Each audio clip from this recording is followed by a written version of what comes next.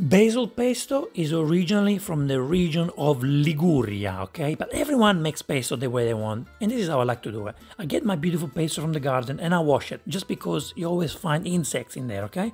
So I wash it and then I dry just gently with some kitchen paper, gently, okay? Then what I do is I blend them just because it's easier, otherwise you use a pesto e morto.